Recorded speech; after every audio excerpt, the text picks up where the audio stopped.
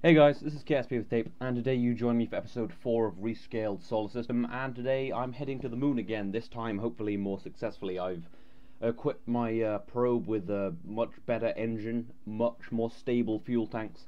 The service module fuel tanks in the stretchy pack, they're pressurized, so they're more stable in space, so the fuel flow to my engines will remain stable and not screw up like last time. And the engine I've equipped it with can be ignited 24 times, so I have the freedom to make about 24 burns, or something like that. I am launching the satellite on my Triton 3 launch vehicle, and I'm hopefully gonna just head right out to the moon. Again, I'm at the pretty good place for launching to the moon, where I'm basically in line with its orbit. You can see I'm about 1 degree off, but I'll shave that down to as little as possible. I think I get it down to about 0.3 degrees, so that's all good. This is obviously sped up. It's always weird watching these sped up because they do take about 10 minutes, and it's always like, oh god, this is taking a while and stuff. And this launch was actually kind of horrible. Not right now. I mean, it did sway off a bit, and my launch profile was quite steep, but I don't have a huge amount of thrust to weight ratio, so I do need to launch quite steep to just kind of stay headed the right sort of direction. But now it gets kind of annoying. It probably won't be hugely noticeable, but there is only one reaction wheel on this, which is on the probe. I am going to start equipping my launch vehicles with more reaction wheels, because obviously in real life launch vehicles aren't just like dumb weights that you push your vehicle into orbit. They're a vehicle. I mean, they have all the control systems on board, but the only reaction wheels I have on this are on the probe, which are very weak.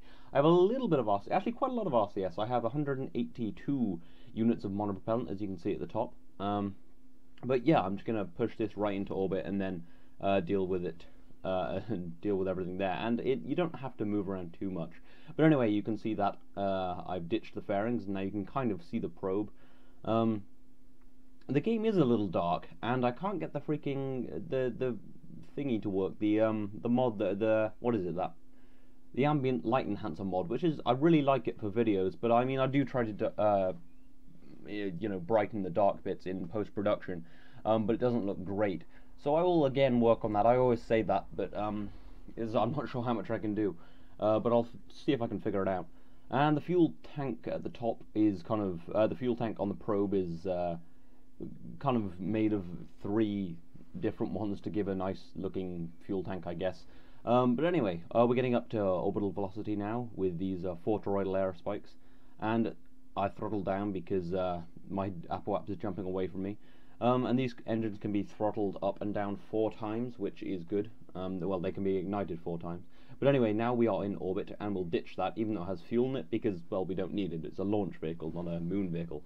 And this has about 4,500 meters a second delta V on it, which is more than enough when I'm in the right plane. I built it kind of expecting to do a plane change slightly, but I don't have to do one at all. As you can see there, I just get a nice moon encounter, because Cape Canaveral is a pretty nice place to launch from to get to the moon. So I'm just going to kind of tweak this until I get fairly low down. Yeah, I mean, I think that's looking good. And the moon in rescaled solar system, or real solar system now, does look like the proper moon, which is pretty cool. And I'm going to be landing things on it, because I want to do more stuff with the moon. I mean, I did rescale Kerbal Project Moon, and I want to do more things. I'll probably do another moon mission, a kind of a more perfect one, because I said I'd do that after rescale Kerbal Project Moon and never really got around to it. But anyway, we have to perform the dark and we have to perform the burn in the dark side. Screwed up my words a little, but yeah. So I'll brighten this a bit. I do most of it in the map view anyway, so it shouldn't be that bad, but I mean, I'll see what I can do. Yeah, so we'll just, do the burn. It doesn't have a huge amount of thrust to weight ratio on this. As you can see, it's less than, you can see in the vessel info my acceleration, and it is less than 1G acceleration. But that's enough, because we don't really need a huge amount of acceleration, because we can just do a longer burn. Save efficiency. The thing with the last probe I sent in the last moon, in the last episode, that had a really efficient engine, but it could only be ignited once, so it's not very good. And during the burn, I get kind of bored and kind of check out where the planets are. So I'm just looking at Joule, and it does look quite good. And they've put the developers moved the planets around. So Elu's actually a moon of Jewel now, and I want to go to Jewel at some point. I'll take some Kerbals there maybe. And then I screw something up. I try to put a little maneuver node on and on at the moon, and that just messes everything up because the maneuver node system is slightly weird in rescaled solar system. But yeah, so I just have to undo that and try and fix it. But it's not really working out, so I just basically eyeball the burn because I know I'm in the right place, and I know if I kind of keep burning prograde-ish, then I'll reach the moon. And this does have a materials bay on it, just for aesthetics really, but I check it out anyway, and it doesn't really tell me a huge amount. But anyway, we are on the way to the moon, and this is still at 4 times time accelerate. I'll slow it down when we're at the moon, because, you know, it's nice to take a look around, and we do still have about 1500 meters a second delta V left, and we are almost, there we go, there's our intersect, and we have quite a lot of delta V left, so I'll just lower the periaps around the moon, and just screw it up a little, and then use RCS to tweak it. But I have tons of RCS. I used a little stretchy tank again for my RCS tank, because I really like how those look. But anyway, yeah, you can see the moon, it looks all awesome, and I just really like how a real solar system works, or just looks now even. But yeah, anyway, we'll just travel out. We don't even have to do a fine tune, which is, you know, expected because it's just the moon. It's pretty close. But yeah, now we're just getting in nice and close, and there we are. Yeah, so everything's looking good. I can still ignite this, I think, 22 more times, so I think that'll be more than enough to circularize around the moon. And there it is, down there in the black. You can see it. And I'll just align myself, and this is back into 1 times time accelerate, because I want to take some time to appreciate the moon and think about how awesome it is, and think about I don't know. I kind of want to put a base there, but I mean, I do have TAC life support on, so I'm going to want to be careful. I don't want to be losing Kerbals, because Kerbals are cool, and you don't want them to die. They're great. Yeah, and I've got what is it? The respawn on TAC life support turned off, so they will be dead forever. I just would like to point out that I have left days in Kerbin days, which makes no sense now because I'm using the real world thing. So I will change it for next episode to real days, because it did confuse me a bit. I was like, why is it taking 11 days to get to the moon?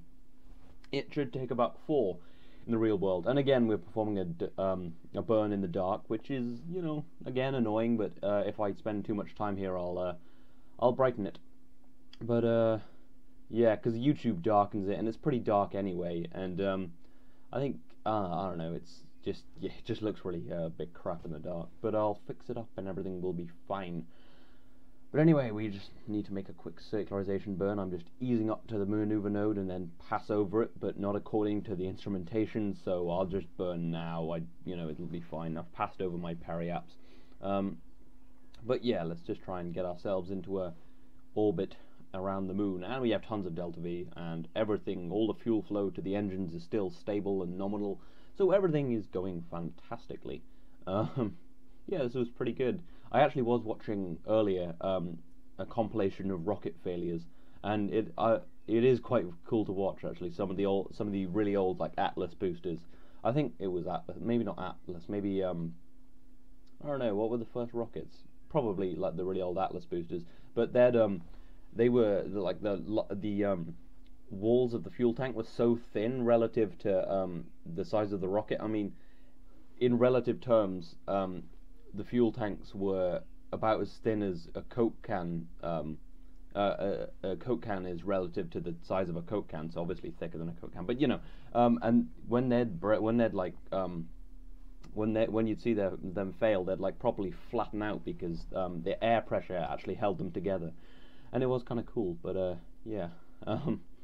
And there are just a huge amount of failures, and they also put the Challenger one in there, and you know, that's kind of sad because people actually died, and you don't really want to watch that. But it was an interesting video actually. Yeah, so we'll just move down to our periaps again because I want it to be a fairly circular orbit. So I warped around to perform my burn again, just a kind of a 2-burn thing to make it nice and circular. And yeah, so we'll just ignite our engine again, and just bring our apoaps down until we're in a relatively circular orbit. Not that it really matters, because this is just kind of a placeholder sort of satellite. But it's you know, interesting for learning how to get to the moon. Although I've already landed men on the moon before, so it's you know, I can do it. So we'll probably be doing more of that soon, and eventually I need to send some stuff to other planets. I mean, that's kind of what this series was originally about.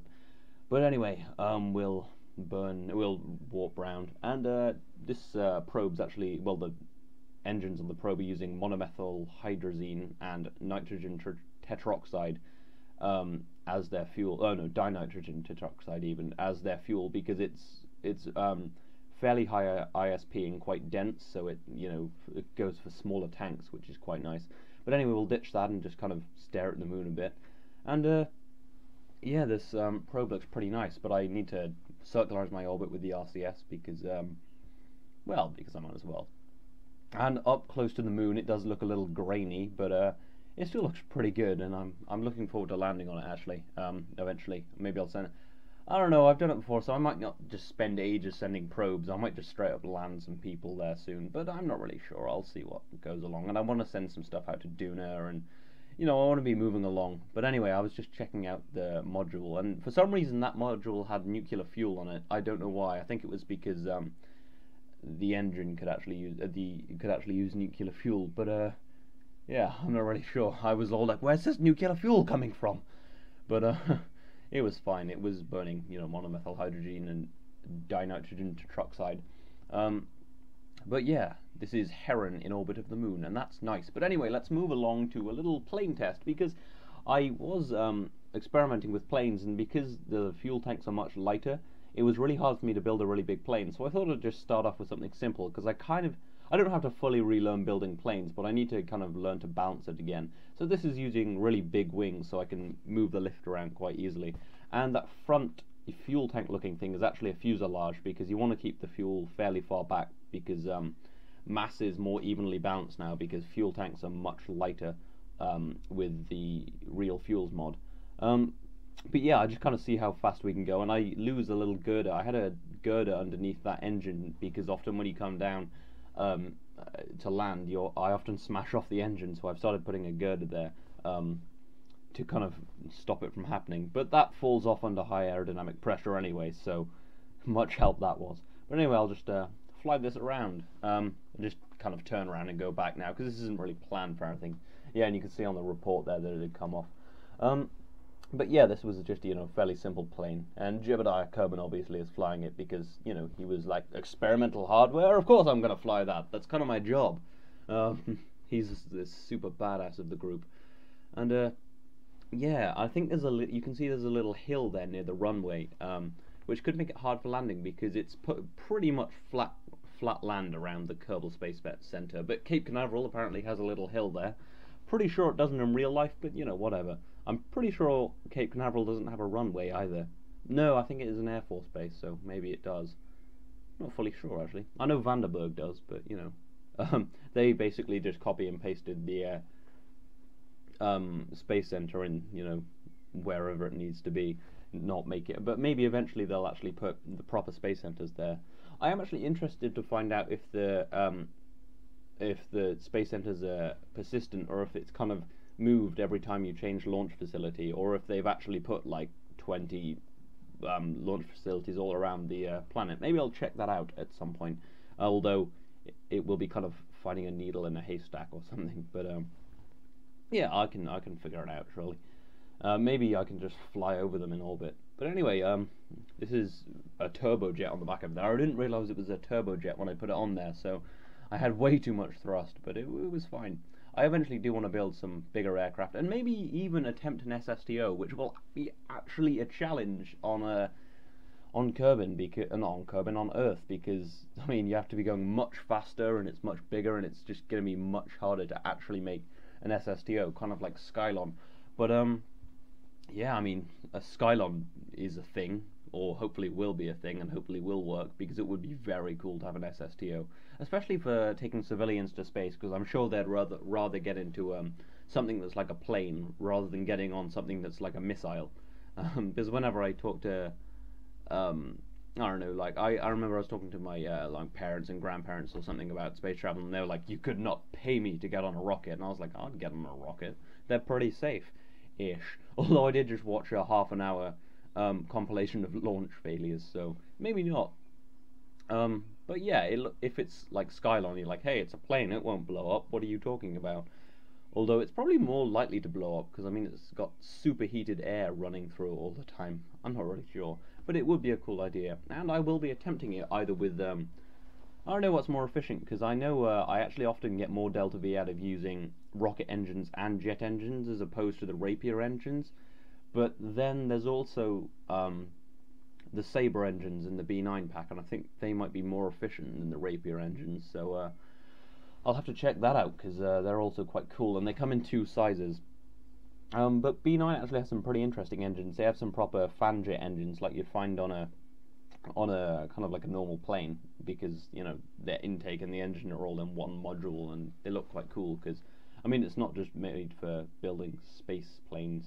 But yeah, I quite like the B9 pack, and it's not even really mods because I'm pretty sure it's developed by C7 or maybe one of the developers at Kerbal Space Program. So you know, I think it would be really cool if they put more kind of B9 just more kind of stuff in Kerbal Space Program. Like they do, it's really awesome and stuff.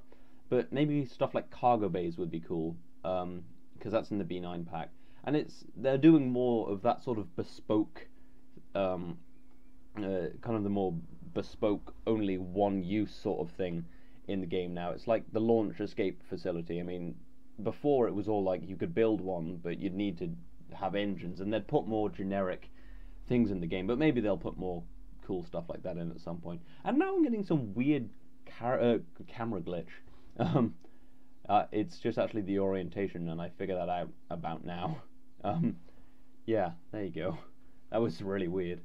But yeah, I mean, hopefully they'll add some of these mods to the game at some point, especially like clouds. But yeah, I mean, they're doing a lot of stuff, and I mean, and it's no point saying, well, I wish they'd put these things from a mod in the game, because you like just use the mod, and that's what I do, and it's a really great community for stuff like that actually.